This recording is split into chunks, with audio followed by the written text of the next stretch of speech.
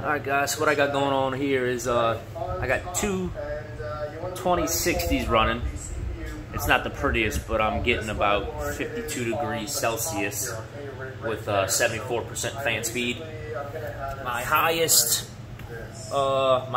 equation I solved was 20.5 terahash, and that's fairly high, and that's with only let's see if we can catch it right here. 63.2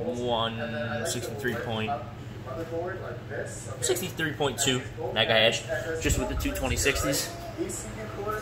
Got one just regular G-Force, and then a Zotac.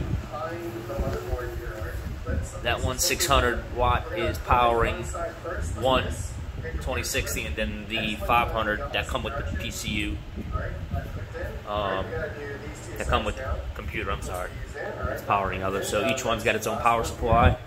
Just got two fans. Basically, I'm solo mining on Phoenix Miner with a Proxy server. I've been running for about 3 days now, and just hoping that I find a Ethereum block.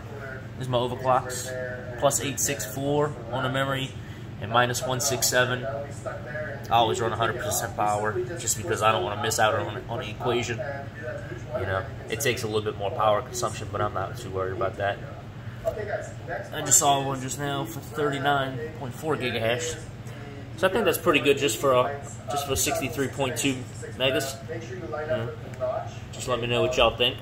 I'm looking to get a couple more 2060's or some 2080 supers. So that's it for right now.